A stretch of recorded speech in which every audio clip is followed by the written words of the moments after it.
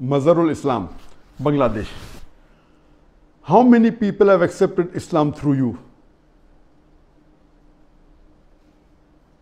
It is only Allah subhanahu wa ta'ala who can give hidayah. Allah says in the Quran, in Surah Ghashiyah, chapter number 88, verse number 19, 20, 21, فَذَكِّرْ إِنَّمَا أَنْتَ مُذَكِّرٌ. He tells to the Prophet, your job is to deliver the message. Giving hidayah is in the hands of Allah subhanahu wa ta'ala alone.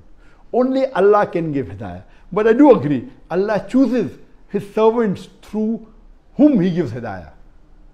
And the best example is Muhammad sallallahu alaihi wasallam. Through him the maximum people got hidayah. Until now they're getting hidayah.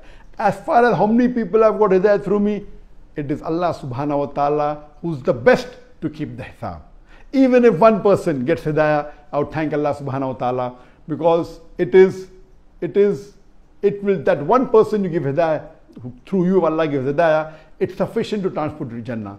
I always pray to Allah subhanahu wa ta'ala that may He make me instrumental in giving as many people as possible hidayah, getting as many people closer to Islam, and leaving the shirk and kufr and coming to Islam. I also pray to Allah subhanahu wa ta'ala that may He make me instrumental in fulfilling the hadith of Muhammad sallallahu alaihi wasallam, that one day inshallah Islam will enter every home.